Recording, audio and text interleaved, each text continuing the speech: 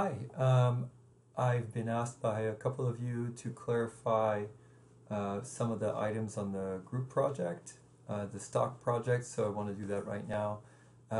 This is about how to, again, create the spreadsheet to track your stock and finalize your portfolio to discover if you made money or lost money on the stock project. That's the first thing. Also, to plot your graphs in Yahoo Finance, and more importantly, to plot your graph using percentages so that you can compare all of your 5 stocks to each other in percentages. Otherwise, the graph wouldn't work if you did dollars. All right, so let's get cracking. First, again, I'm in Yahoo Finance. That's what I've recommended for everyone to use. So let's start with Yahoo Finance. So let's pretend that you're doing your presentation on General Electric. So I'll just hit GE, and remember that there's several ways of looking at this. One of the recommendations that I have to make your life easy, especially if you haven't really tracked everything, is first remember that every day you're supposed to track and make sure that you check for news, and it'll tell you a specific news related item that are relevant to that day's trading. So that's the first thing I want to tell you. Second thing is to look at the history, right? So historical data right here. And this is great because it's just going to make it really easy for you to copy and paste what you need to copy and paste for the project. And so you can select time period over here and start date. Go back to when you were supposed to buy the stock. Top of my head, I don't remember, but let's pretend it's August 1st, right? So 8/1/2019. Here we go. And pretend that you're selling it today. So apply here. And now what you have is starting from August 1st until today, all of that stock information. Once you've done that, download the data is probably the fastest way to go. And it'll automatically download the format for an Excel spreadsheet. Then open that. Once you've opened that, you'll have to just only keep what you need, really. And so here are the dates. I need that. I don't need really any of that information here. I always kind of recommend using adjusted close just to be more to be a little bit safer and you get more specific data. So get rid of all that stuff here. There we go. The volume, we don't need that at all, so let's get rid of that. So we have the date and we have the close, so that's where we are now. Notice we're starting on August 1st all the way down till present time. I don't, we said you had $100,000 per stock, $20,000 for each of the companies, right? So let's see. What I'm doing here is I'm dividing 20,000 by the purchasing price, right, to find out how many shares I can buy. So divide by 10.007. 10.07 equals, so that's looking like about 1,986 shares. So we're gonna, again, it's because the shares are so cheap that I have that many. You probably won't have that many shares. 1,986 shares. There we go. So throughout this entire ordeal, I'll have, that's how many shares I have purchased. So here I'll do shares. Let's see. Double click on that here and it'll just populate all the way down. Now all I need to do here is multiply shares by the price of the stock. So for those of you who are not familiar with Excel, the easiest way is equal sum. You always start with that. Open your parenthesis, and then after that, just click on what you need to click. So I'm going to multiply this by this, and here we go. That's how many shares I have. Now, once I've done that, then I can also double click, and notice it'll automatically populate all the way down. Once I've done that, let's kind of round things up a little bit. Here we go. So that's now my profit and loss per share. Notice I was just under $20,000. I had a little bit of leftover when I started this whole thing. Oops, wrong one. And so now here I am at, let's find out. So 19,997 at opening. I made a little bit of money. So what you want to do here is subtract, just a simple subtraction. In this case, you made money. So, obviously if you have a negative sign, that's what you've lost. And so what we'll do is I'll just kind of put my little splitter here. There we go. Now I know that's my total. And again, I can equal sum right here. I'm going to take that number minus the opening number, and here we go. In this case, you made a profit of $2,385 for that stock. So what you'd want to do now is what I recommend, you click on a little plus sign right there, and then the other company that you'll have, I don't know, Amazon, you would want to do the same thing here, right?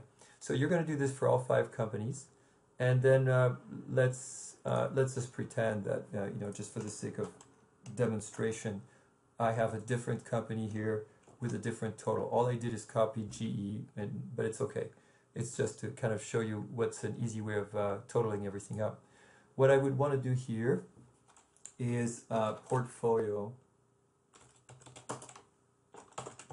total profit or total loss, depending on what your group has done. So here again, equal sum, open parenthesis.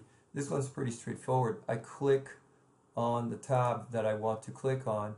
I then click on that total. I hit plus sign, and then I go to the second one and I do the same thing again. So I go here, and there's my plus sign. So I would do this for all 5, right?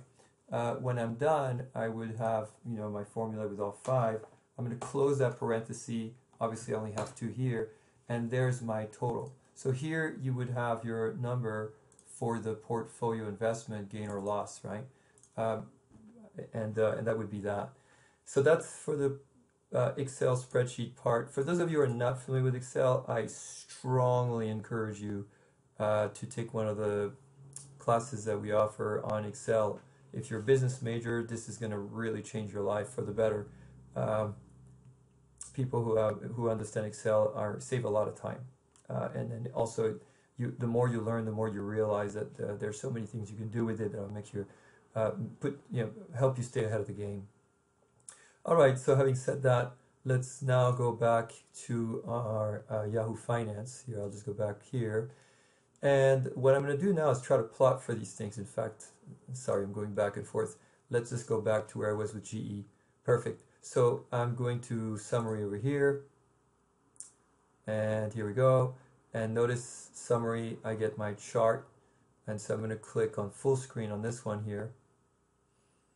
All right. The way that I would have done this is I would have had my chart go from, here we go from September 17th to November 22nd, right?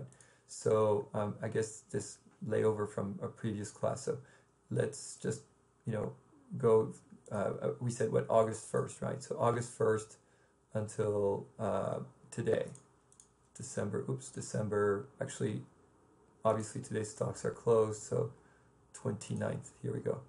And so we're going to narrow that down and get rid of this real quick.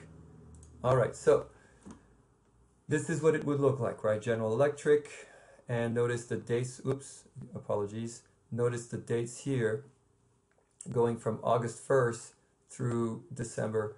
I have 1 dividend here for 1 penny. If you see a D, you can add that to add to your stock as revenue, right? So multiply whatever number that is by how many shares you have. So that's the first thing I want to tell you. What we want to do here is we want to compare all of the stocks that you have, right?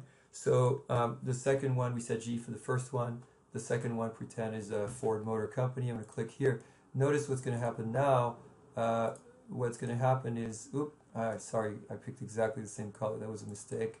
Let's go back and let's pick, I don't know, something else. All right, here we go. So notice that now I have percentages instead of dollar signs. That's what you want. They both start at the same amount.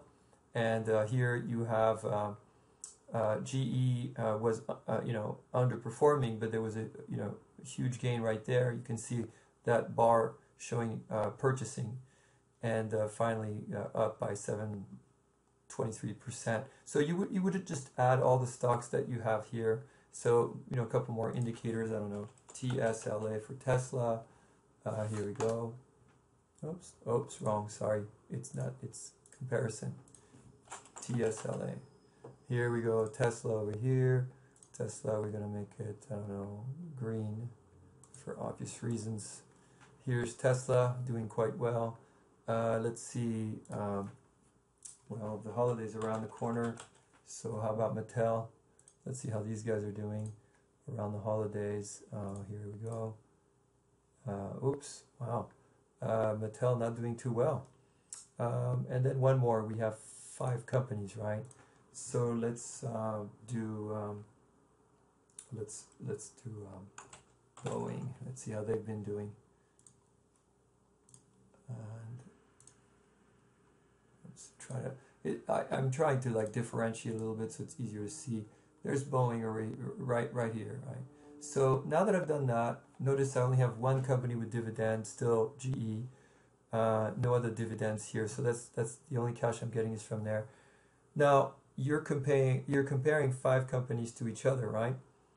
What you want to do is compare them to a benchmark, and probably the S&P, the Dow, the Nasdaq. These are all benchmarks. Let's go with the Dow. That is probably the most common one. I usually like this one to stand out a lot, so I would do something like this, make it really red and really kind of a thicker. So you could see how Tesla has really outperformed the Dow, whereas these are the 2 stocks here have underperformed, right? Mattel being the worst and Tesla being the best. And I would encourage you to actually compare to other matrices. So let's try the S&P 500 over here. And same thing, I think it's a good rule to have to just really have a color that kind of stands out, and even with the line there. So there's an understanding. And in this case, the 2 benchmarks are really very similar. So that's it for that. Next thing, the last thing you want to do once you're done with this is you want to download this thing, right? So you're going to click over here, and you are going to click here to download it. And now you have a file that is ready for you to import into your Word document or your PowerPoint slide. I think in this case where you are doing a presentation as well, but my computer is a little bit slow. I'm doing too many things at the same time. But basically, when this thing's ready, you will see what the benchmark comparison chart looks like. Take your time. I know I'm trying to do this in a way that will help you. But this is, as you can see, it's a very useful way to, again, explain graphically what's going on. All right.